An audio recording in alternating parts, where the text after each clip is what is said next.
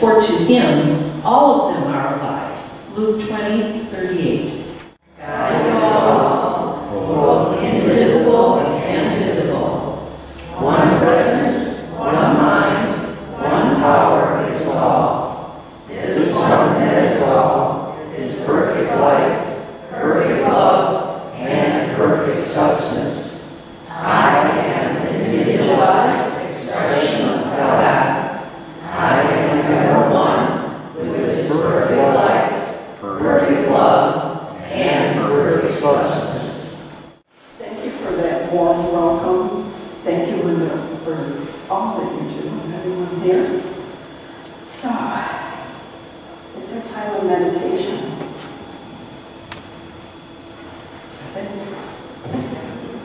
This. Let's take a breath. Take that whole breath and follow your breath within. Sit. Just sit.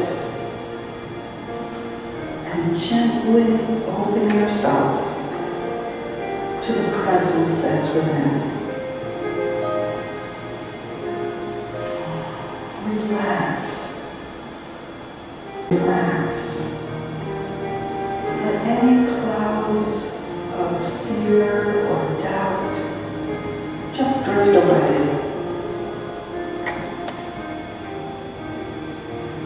Gently, gently shift your thoughts to truth.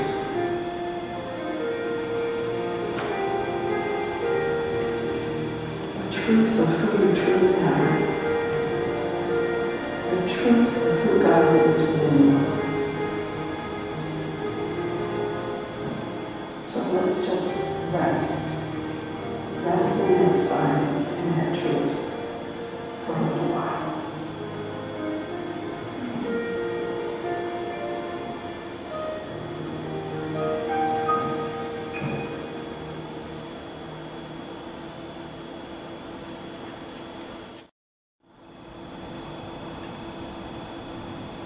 Take another whole breath and anchor those truths within you.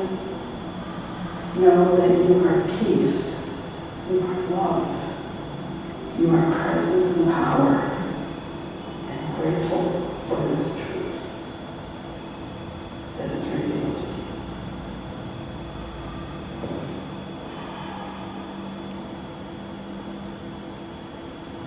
Let's join the meditation response.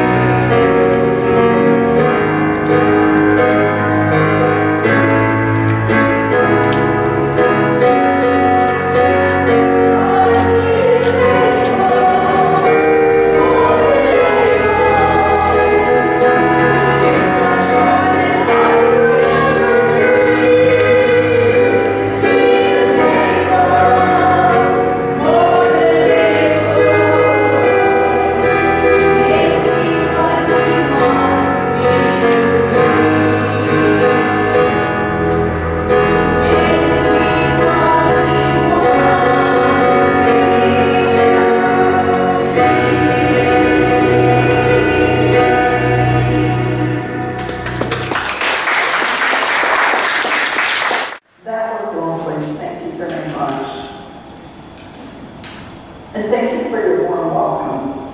When I picked this title, The Dog Days of Summer, Sit, Speak, Heal, I thought that the dog days of summer were called that because dogs just would get really hot and just lie there, trying to keep cool. It doesn't have to do with that. It doesn't have to do with hot dogs and cookouts either. But that would be a good marketing ploy, wouldn't it? The dog days of summer, get your hot dogs here. The dog days of summer are actually from July 3rd to August 15th. And they refer to Sirius, the dog star. I'm not joking, I'm serious. And I put in my notes, you can groan here. Ancient Greeks and Romans thought the summer heat was caused by this dog star. And no matter whether you want to think of hot dogs or the brightest star in the night sky, these commands for our dogs might be good for us as well. Rather than think think of them as just commands. Maybe we'll even think of them as commandments. You can groan here too. The first command that we will focus on is sit. So no matter the season, it seems I'm always running, always on the move. If I'm being honest, my mantra is just one more thing. And then after that, just one more thing, there's just one more thing. I often try to squeeze in one more activity into my already busy day. Doing one more thing or attempting to multitask, it doesn't really seem to work for me. Does it work for you? No. I hear a few no's. The result is, when I do that, I'm not even present to my present. It can leave me stressed, overwhelmed, sleep deprived. And I need to remind myself what Lily Tomlin said. If you win the rat race, you're still a rat. How many of you can relate to that? So maybe it's time to drop out of the rat race. But society always seems to be encouraging us to do more, to multitask, or at least be really good managers of our time. There are all sorts of sayings that encourage us to be busy, on the move. One of my mom's favorites was, idle hands are the devil's playground. I never knew what that meant, but I took it to heart sometimes. My mother also sometimes said to me, don't just sit there, do something. So I'd like to share a short poem that I wrote based on what my mother would tell me and a short reading that I read by Thich Nhat Hanh called Aimlessness. So this is titled With Thanks to Thich Nhat Hanh. Don't just do something, sit there. And at these 6 simple words, I stare. Don't just do something, sit there. Just be without judgment, and don't compare. Don't just do something, simply be. No rushing, no accomplishing, no me. Just sit, being without desire or care. Just sit, just be. Just be aware. So it's not just the simple act of sitting, but what we do when we're sitting that really matters. Sit. It sounds pretty simple, doesn't it? Most of you are doing that right now. Do you know that the average American sits 6 to 8 hours a day? If it were just that easy, we would all be enlightened. So let's not just sit around. It's way more than sitting in front of the TV, watching the news, or in front of our computers or laptops, phones, or any other distractions that we can think of. When I say sit, I'm talking about attention, focus, receptivity. Isn't that what a dog does? Most dogs perk up and wait for the next command. We are sitting still, observing, listening, present to the sacred now, that sacred now moment. Try as we might, when we sit still, those thoughts are bound to surface to creep in. Like, how am I going to fix And then you say, fill in the blank. Fix my boss, my coworkers, my spouse, my kids, my friends, my finances. How am I going to fix my weight, my life, my. This is really an opportunity to examine our thoughts, but not to grasp them, not to hold on to them. This is an opportunity to become the compassionate observer. I like how Penna Children talks about it. She says, don't bite the hook. That creates such a clear picture in my mind. Those negative, egoic, fear-filled thoughts are kind of like that fish hook. Once you bite, once we invite those thoughts to take up resonance in our mind, it can be difficult to let them go. Charles Fillmore wrote that all power has its birth in the stillness. We need to be still, to sit in the stillness and be open. So we listen. David Augsburger wrote, an open ear is the only believable sign of an open heart. As we sit in silence, let's be open, listening. When a well-trained dog sits, it waits with anticipation for the word from its master. Let's sit with attention, with that anticipation. Okay, a squirrel moment. So about halfway through my writing this talk, I felt a bit peckish. That's British for a little bit hungry. So I opened one fortune cookie and read this, which kind of blew my mind. Fear is the dark room where negatives are developed.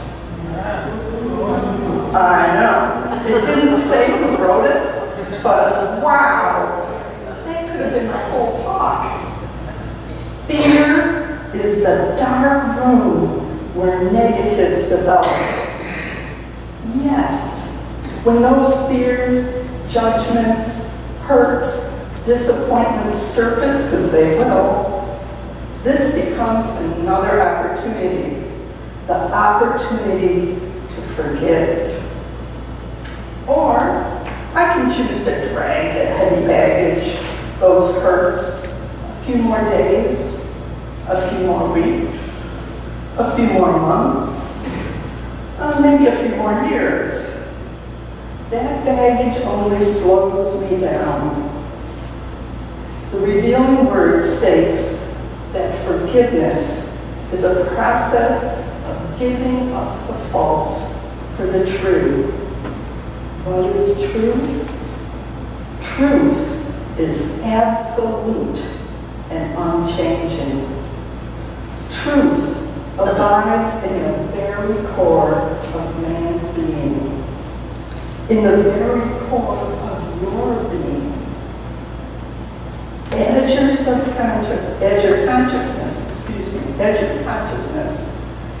or awareness expands, you touch the everlasting truth. But the fact is, we can only hold one thought at a time. Thoughts of separation, hurt, unforgiveness, judgment keep us from that truth that is ours. True forgiveness is only established through renewing the mind and body with thoughts and words of truth. It's like remembering, put it back together, reminding ourselves of that truth. I like to look at Royal Fillmore's life concerning the aspects of sit, speak, and heal. In 1886, yeah, that was a long time ago, Myrtle Fillmore, co-founder of Unity, was extremely ill. She wrote, "I was supposed to be dying, or very close to it, of tuberculosis, a disease that was supposed to belong to my father's family. I was fearfully sick. I had all the ills of mind and body that I could bear. Medicine and doctors ceased to give me relief, and I was in despair when I found Christianity." I think it's interesting that she mentioned TB, tuberculosis, belonged to her father's family, that she inherited it. I'd like us to think, what do we believe that has been passed down? What's in your genes, not what's in your wallet, maybe what's in your wallet, but what's in your genes that you're believing? Is it negative or good? Back to Myrtle's story. She heard a lecture by Dr. E.B. Weeks, and the one statement that stood out to her and that she carried away from the meeting was, "I am a child of God, and therefore I do not inherit sickness." In the book, Myrtle Fillmore, Mother of Unity, Thomas Witherspoon wrote that she chose to close herself off in a room by herself when she studied the Gospels. She sat next to an empty chair and envisioned the presence of Christ sitting next to her, supporting her, encouraging her. She sat, and the truth came to her. So yes, she sat, but with an open and receptive mind.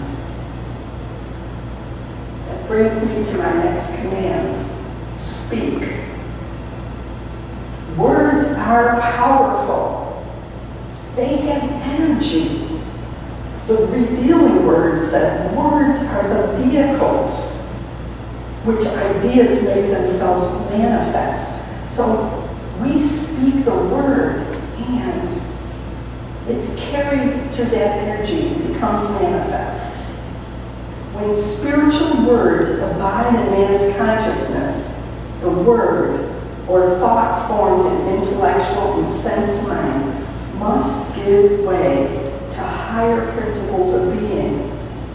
Affirmations or words of truth realized in our consciousness bring the mind into the right attitude to receive light and power and guidance from Spirit. Myrtle wrote, "Life is simply a form of energy and has to be guided and directed in man's body by his intelligence." How do we communicate intelligence? By thinking and talking, of course. When it flashed upon me that I might talk to the life in every part of my body, I went to all the life centers in my body and spoke words of truth to them, words of strength and power. I became very watchful as to what I thought and said. That's a reminder to me to watch what I think and what I say. I'd like to share a recent experience that to me demonstrated what can happen when we're willing to first sit, become aware, mindful, and then speak. Whether it's out loud or not. So I recently flew back from a trip to Boston. My first inkling that this was going to be an interesting flight was the text message that informed me that my flight would be delayed for 2 hours. No problem there. I get to spend more time with my brother Paul and my sister Terry. I arrived at the gate in plenty of time and sat down to wait for boarding when a fire alarm went off in the airport. There were flashing lights and beeping, and that continued for 10 to 15 minutes. We were all told just to stay put until the issue was resolved. So eventually we boarded the plane. A bit late, but again, no big deal. And off we went. Smooth sailing, so to speak, until about halfway through the flight. We hit turbulence. Buckle up. Flight attendants, take your seat, I heard. There was a young man with some challenges, about 3 rows in front of me. Every few minutes, he yelled, he shouted. The gentleman next to me gripped the seat in front of him and curled up, doubled over. In the past, I'd probably be working on my second barf bag, just to be honest. But what was I doing? It felt almost surreal. I was the observer. Here I was, sitting, being present to all that was going on all around me, and also, at the same time, aware of the truth. I knew that God was in this situation because God is in every situation. I took a holy breath and I started to pray. I prayed for the young man that was distressed. I prayed for the man next to me, for the attendants, the pilots, for everyone on the plane, for the plane itself. And it's hard to put into words, but for a moment, for a short while, I felt as if we all were protected. That is the truth. An incredible peace and calm came over me. It was as if the whole plane were wrapped in light and love. It was an incredible experience.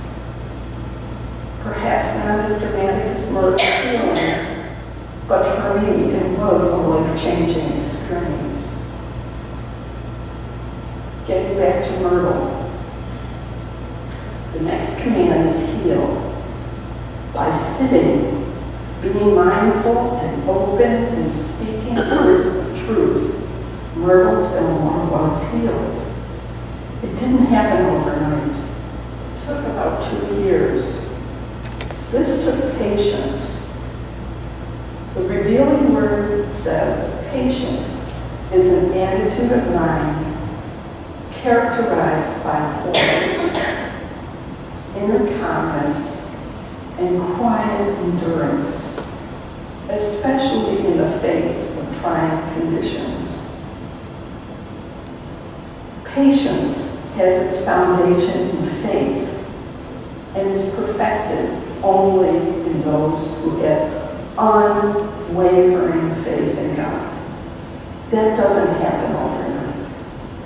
Things come in and shake us a little, and we have to re-ground ourselves, re-go into that stillness. And the children said this about patience. This radical form of patience takes a lot of courage, and it can transform you at the core.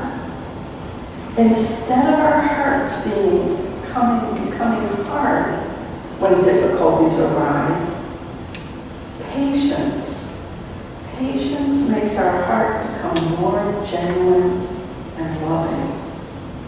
That is healing. To have a genuine and loving heart. To have faith in the field of oneness. Jesus often said, "Go, your faith has made you well." Don't get me wrong, I am far from perfect. And don't take this talk as an opportunity to judge yourself or others. That's what we call metaphysical malpractice. I'm simply encouraging us, myself included, to sit. Sit in the silence. Sit in the presence. Speak. Speak only words of truth. Truth with a capital T. Truth that you are divine. When we heal our thoughts of separation, of not enoughness, that's when healing takes place. And one more thing, fetch. Go into action. Do what you're guided to do. Feel all the joy you can. Wiggle your tail if you need to. Be the joy. Love unconditionally. Squirrel. Thank you.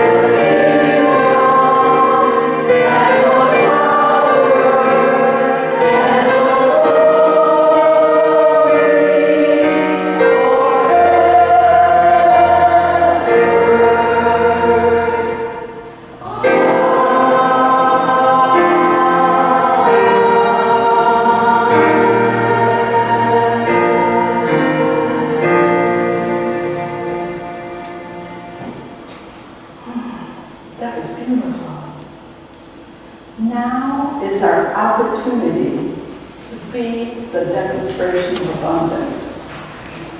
If you are joining us online, there is a button that you can click and make a donation. And I want to remind us all that as we give, we receive. And I truly believe that. This is such a lovely community. And it's sustained by your love, offerings, and tithes. So let's form an image of that gift in your mind, and let's say our blessing together.